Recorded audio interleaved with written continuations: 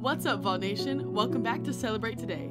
April 17th is National Haiku Poetry Day, but because of the long weekend, we're bringing it to you now. It is recognized to encourage people to try their hand at being creative and expressing themselves. This form of Japanese poetry usually has 3 lines containing 5 syllables, 7 syllables, and then 5 again. Haikus are usually inspired by nature, containing some sort of natural element, a season, a moment in time, and can talk about anything. There's a lot of sensory and imagery details. Ari and I decided to try our hand at writing a few of our own to read you, so here they are. In the crisp evening, every drop of rain is you. You're hard to forget. Faces in the clouds drifting away. I'm below, wishing you would stay.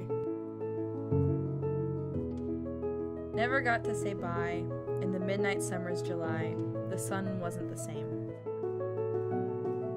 Sunsetting summer, friends move to different states, but I can't move on yet.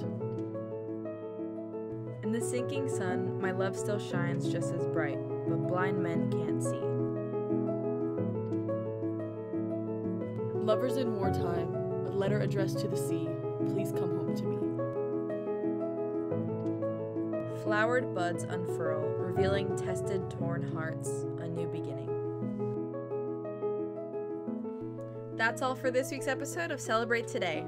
Try your hand at writing a haiku in the comments below, and we'll see you here next week for a fantastic episode of Celebrate Today.